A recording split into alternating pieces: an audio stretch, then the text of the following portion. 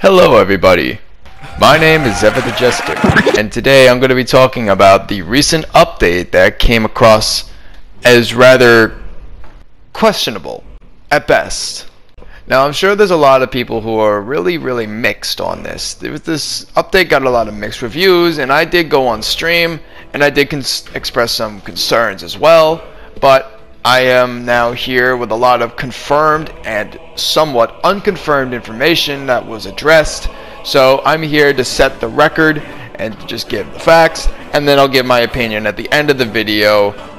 Without further ado, let's get right into it, because I hate long intros. So long story short, what this update actually did was it merged the mod menu, the Creation Club content, and implemented the use of paid for mods. Here you can see we got a whole lot of new stuff. We got a lot of new formats, everything looks different. We got the paid mods right over here, and we also have a few Creation Club content right over here. As you can see, we have a whole new format to look at. Now it could be confusing and quite scary at first, but I assure you this is actually pretty good. Either way, we're going to be going over the pros and cons. So the first thing we're going to do is we're going to go over the pros. So let's go over the confirmed information that are pros. Now, a lot of people on stream were concerned, including myself, were concerned about the legitimacy of these paid for mods, where we were concerned about the fact that there's a possibility that lazy modders could port unsafe and broken mods over to PS4 and slapping a price tag on it, as it is confirmed that the modders actually put a price tag on these mods that they make with a few select options from Bethesda. Originally on stream, I was concerned that there were going to be modders that would just post their Xbox or PC mods without really checking it and slapping a price tag on it. I am now very happy to say this is false. Confirmed by Bethesda and confirmed by multiple modders, paid mods must go through a check process to be sure that they work. Quote unquote, verified creators set prices themselves from a set selection of options. Creations must be all new to qualify for release. You cannot repurpose old releases or work by other authors unless contracted.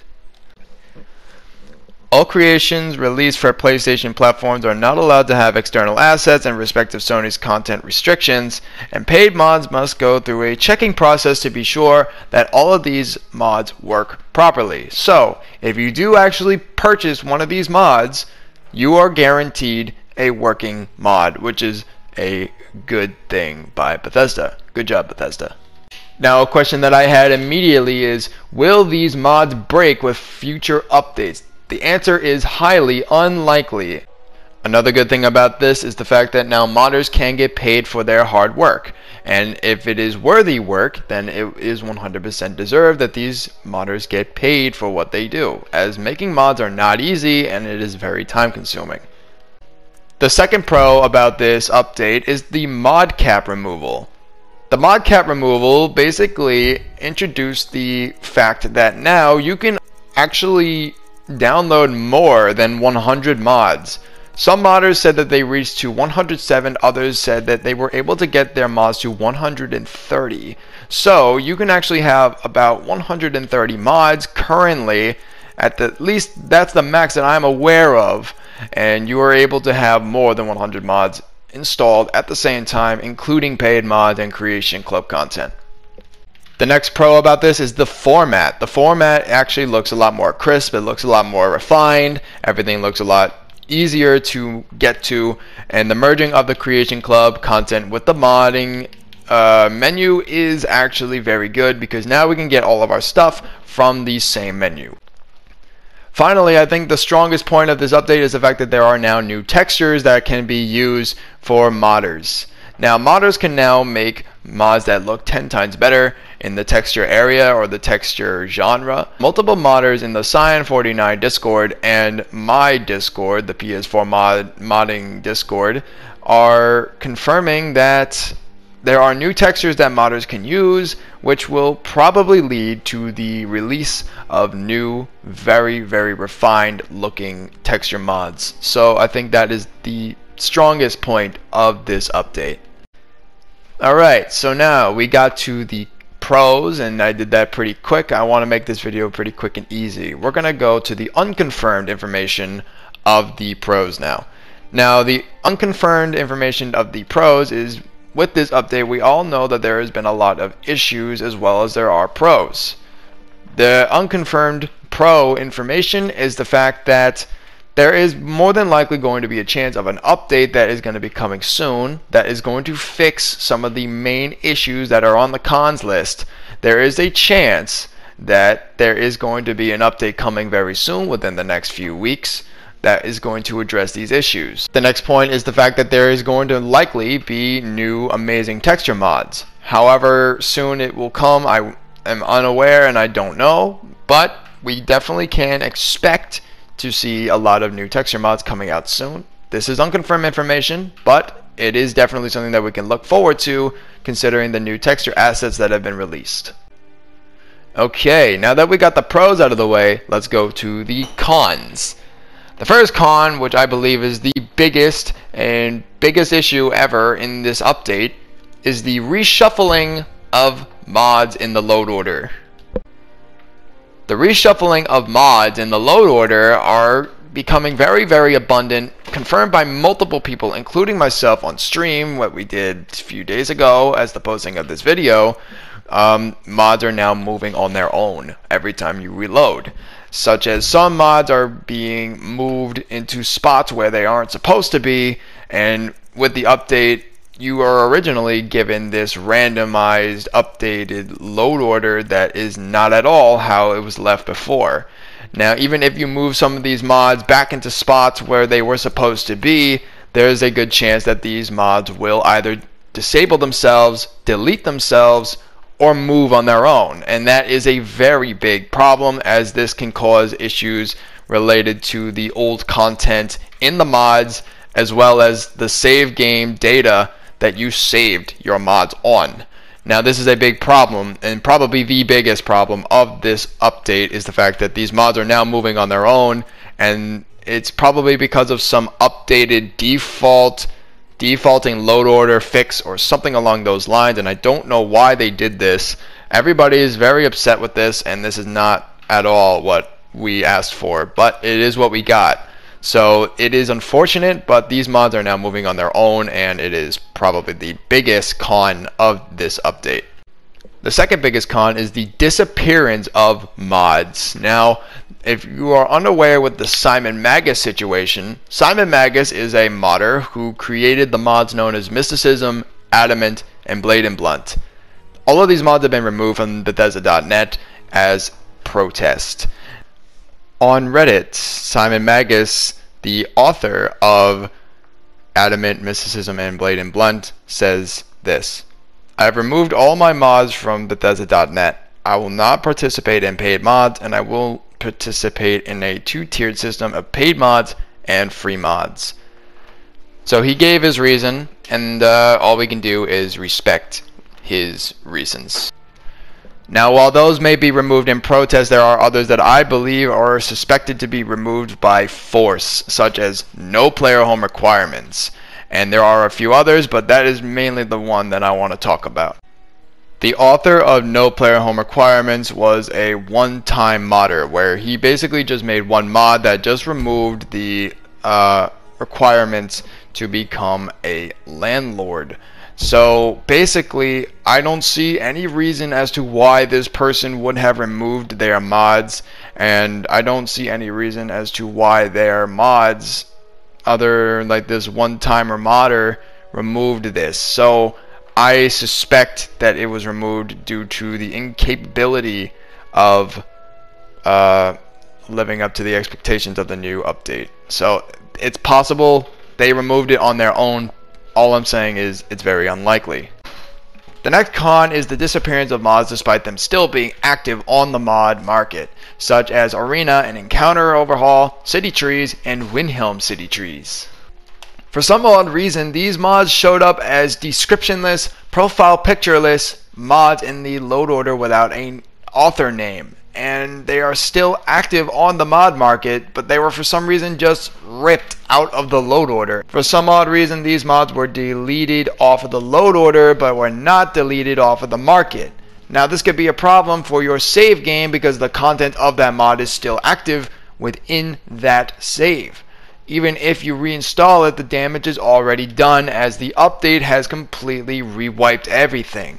So you may need to reevaluate and save up your game and reset your game with mods. So that's very unfortunate.